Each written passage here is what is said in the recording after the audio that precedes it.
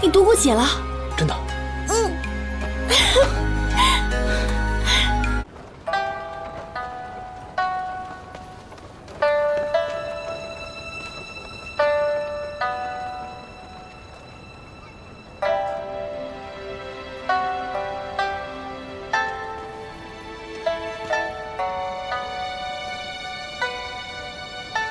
好久不见。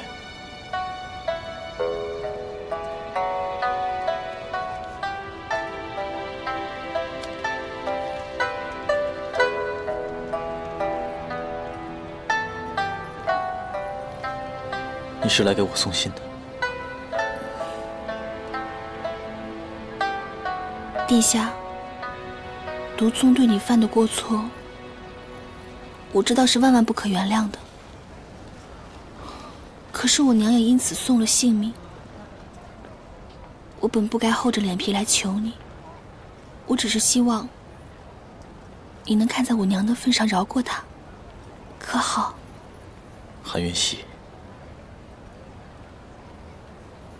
他是你父亲。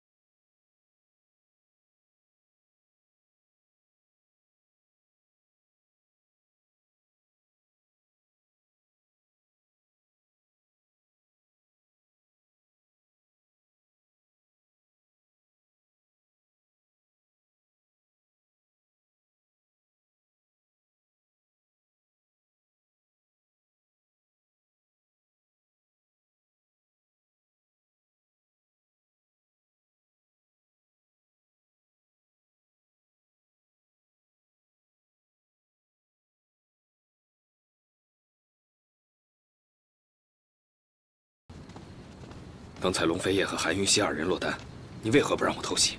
他们身边有那么多暗哨，你是干不掉的。哼，你莫不是胆小怕死了吧？你我从小苦练习武，为的是有朝一日精忠报国。你觉得这样枉死，值吗？若是再不行动，陛下那里可就不好交代了。再找更合适的时机吧。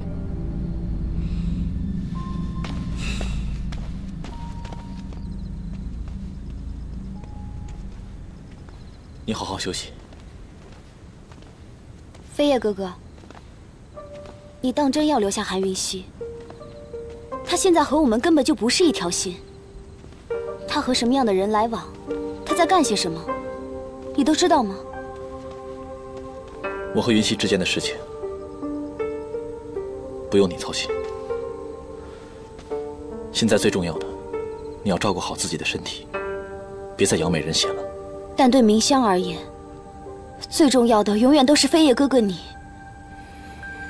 我会继续为你养美人血的。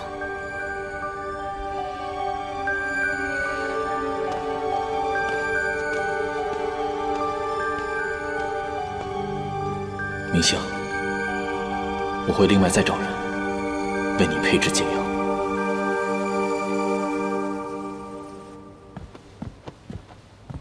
周瑜，找我有什么事吗？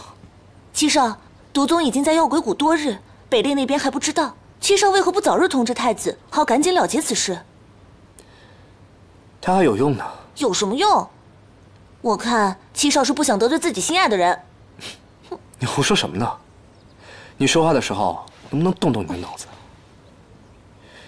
如果我成功的取得了毒宗的信任，跟他一起成功修炼毒蛊之术后，跟北厉的交涉，这不是取得了更大的胜算吗？好吧，但此事不能再拖延了。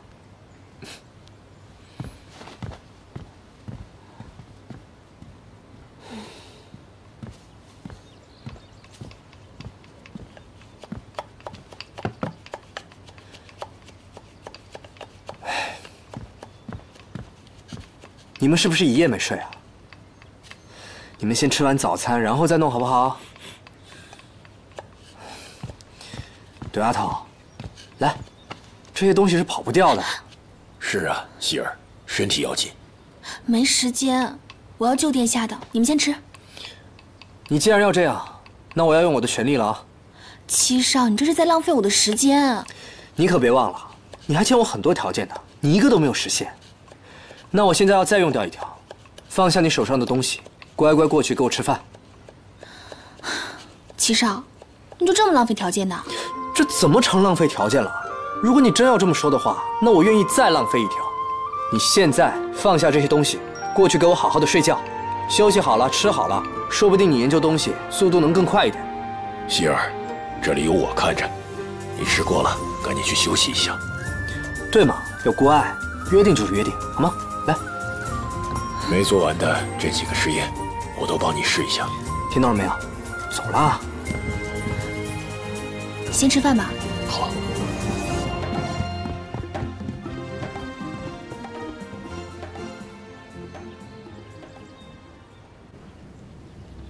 如果信上消息属实，那我们此行的计划就有危险了。属下以为，这信上的内容十有八九是属实的。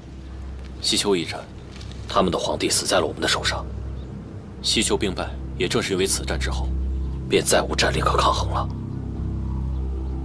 楚清歌来天宁的目的，我早就已经猜到。想必云溪是得到消息之后，才过来找我的。我不希望他卷进这件事情。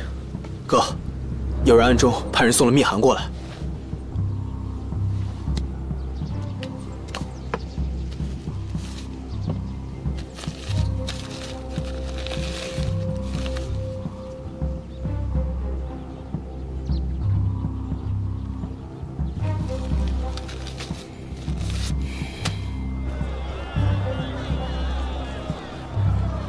阁下是？我是副将楚西风，今日想约殿下见面，所为何事？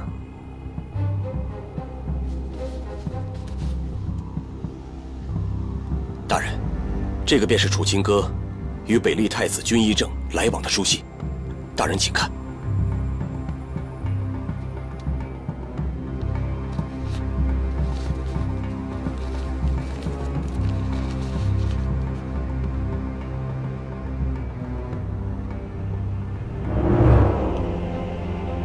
这么重要的消息，你为什么想告诉秦王殿下？我家二殿下被太子所害，幕后的主谋就是楚清歌。我家萧妃想与秦王殿下一同联手，对付我们共同的敌人。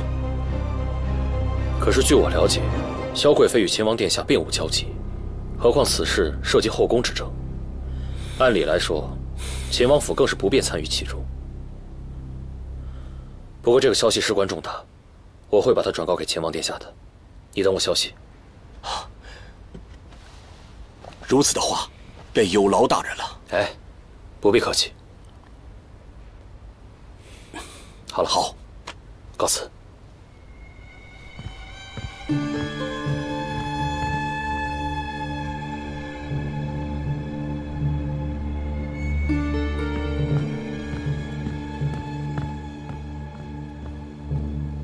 娘娘，娘娘，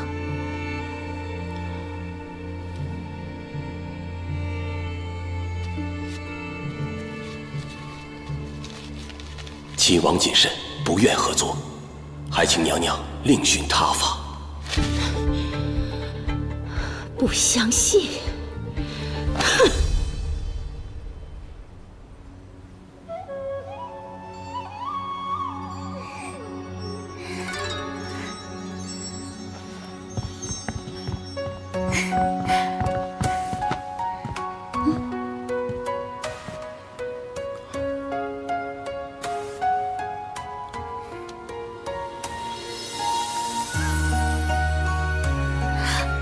你读过解了？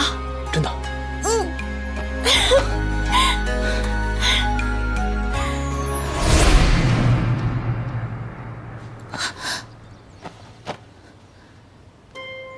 土茯苓、白芷、决明子、川贝母。